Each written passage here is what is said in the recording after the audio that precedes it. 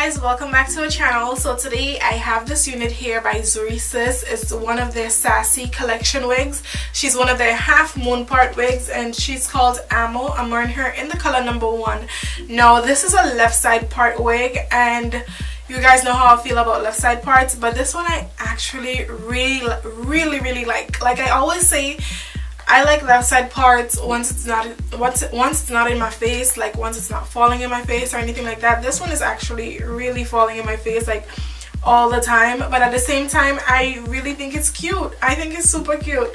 I don't know if it's because the ends of it doesn't really hug my face as how some of them hug my face, like the shortcuts. I don't know what it is, but I really think that this is cute. Let me know what you think about this hair down in the comment section down below. But anyway, this is a half moon part here. I always touch the right side because I'm so used to reviewing right side wigs. There's more right side part wigs than left side parts. But anyway, this is a parting space right here. I did not have to tweeze it or anything. It was clear enough straight out the box, and it's 6 inches deep. And they mean when they say half moon, it like comes like all the way around, basically like halfway around, because if you do the same thing on the other side, you'll touch the other half. So basically that's what they mean by half moon or semicircle part. But this is it, and it came with some baby hairs that I used up front. You don't have to use it, you can just brush it into the wig. It's really up to you, but this is what the stock cut looks like. And guys, look at the color that she's wearing.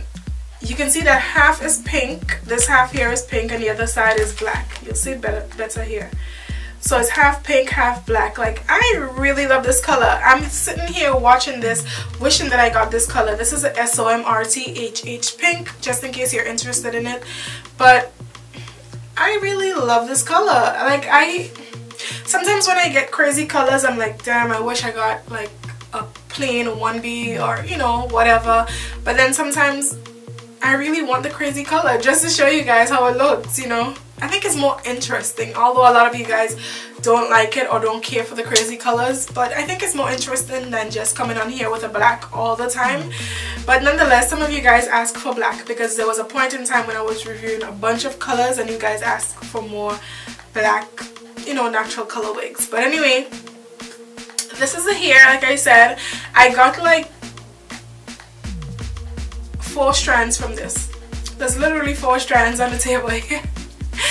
4 strands from this, so there's not really much shedding, there's no tangling either. The hair is pretty soft, it has a natural yaki hair texture, and like I said, I love how it feels, love the volume, I think it's great. I just love the fact that it doesn't really hug my face. Like, it's still kind of coming in a little bit, but not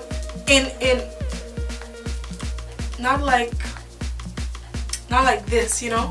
When it's like this, then it's a problem, but it's cute.